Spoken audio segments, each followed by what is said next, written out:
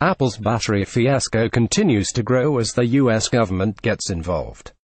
According to a Bloomberg report, the Department of Justice and the Securities and Exchange Commission are investigating if Apple violated securities laws with its disclosures surrounding a software update that intentionally slowed down the performance of older iPhones. The DOJ and SEC have requested more information from Apple on the subject.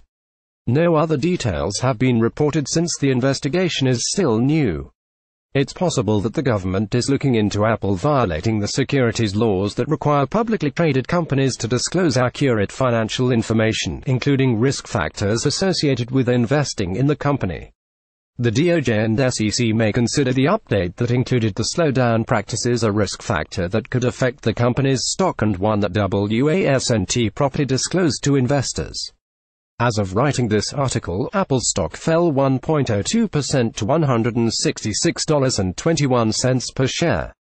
But this new investigation doesn't signal definite wrongdoing by Apple, just an investigation by the government to see whether or not wrongdoing occurred. It's also unclear which securities laws the DOJ and SEC are referencing, and since the probe is private, it's hard to anticipate when more information about the investigation will be made public.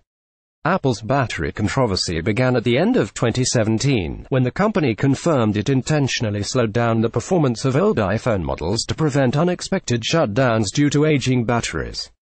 Customers were furious, as many had suspected the company's practices for quite some time. Apple formally apologized and lowered the cost of out-of-warranty iPhone battery replacements from $79 to $29 in hopes of winning back the trust of angry customers. But Apple will not stop slowing down older iPhones in the future. The practice was introduced in a past software update and will be included in future versions of operating systems. However, Apple has promised more transparent battery health UI tools in forthcoming software updates, as well as the option to turn off the power management tool that intentionally slows down an iPhone's performance. Nevertheless, the controversy has ignited anger from regular customers and lawmakers alike.